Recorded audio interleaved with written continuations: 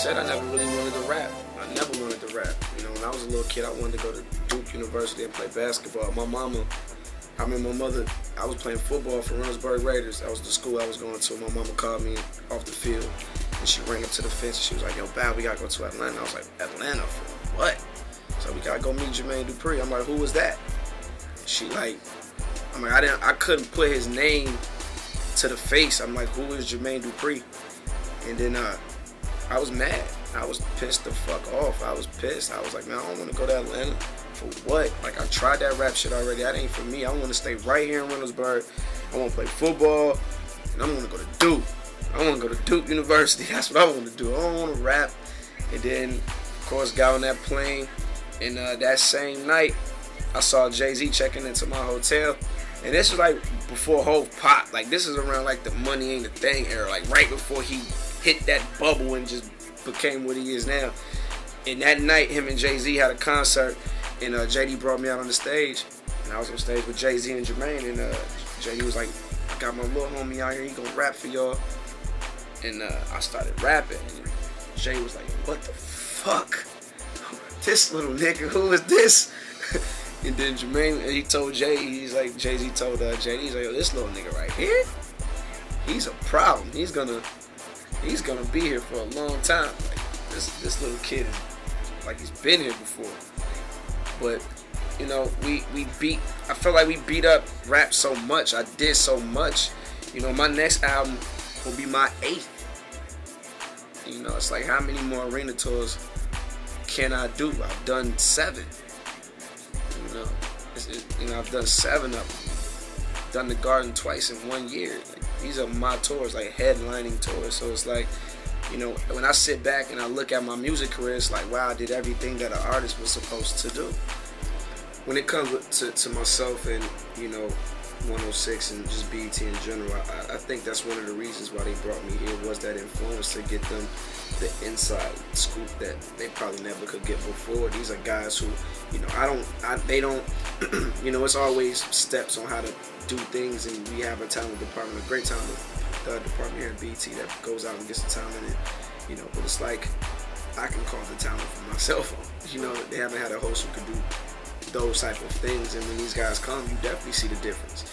You know, when Chris comes, you see, you know, what you see on tours, what you've seen, you get that on live TV. When Snoop comes, we don't sugarcoat nothing. And these are guys that I know, because I don't consider myself, I am the baby brother of hip hop. I'm like hip hop's baby, you know, I'm the baby brother of hip hop. When it came to me hosting the show, I had no idea that this could even be possible, or that they would even consider me wanting to do something like this. For me, I'm me. I'm going to be the same person. I've been the same person. So for me, it doesn't matter where I land. I'm going to do what I do. But, you know, it just feels natural, because I'm a character. I always say, yo, I'm tired of giving this away for free, man. I'll be around the house playing around and just joking with my homies, and, you know, girls be over and they be laughing. And you so fun. Why ain't you got no reality show? Why? And I'm like, you know what? I got to get paid for this, man. You know what I'm saying? Everybody keep telling me this. So it's like, when I'm in front of that camera, the camera my best friend. There's no other place I'd rather be. So day one, my first day of hosting 106, when I walked into the set, was, oh, I'm here, I'm home. This feel like home. Nah, the shit you be tweeting. Watch, you gonna be off tweeting when I'm done. You now I get bound in trouble. I get in trouble for like, what the fuck, man? You like, I'm done. Hey, I done fucked my whole shit up. And it's only because people, you become an influence, and motherfuckers be like, it's crazy. That shit's crazy. Unbelievable. Like, I had to tell my homegirl, she like, can you tweet this for me, because like so I can get votes. Like, if you put this link, I can get votes. I can't tweet that picture. Say what? I said I can't tweet that or Instagram you. I'm sorry. I could maybe a week ago, but you ain't worth my checks. I can't do it. I said, listen, man, I just had them people get to my people. I said, that's a problem. Nah, yeah, what this is, if you don't have no personality, then you'll never make it in TV. If you don't have no liquor personality, you might as well forget about it. You won't make it, because you have to be a people's person, especially with a live audience, because when we go on commercial, they look at you to entertain them. So If you can't ask them a question and then make a joke about it, then y'all banter and go back and forth to make them feel like they're engaged in the show, then it's all bad. So even in commercials, we're dancing. I got the crew moving. Some of our crew guys, I had them dancing. We do the you know, sometimes the whole staff, we start doing the electric slide right in front of the audience.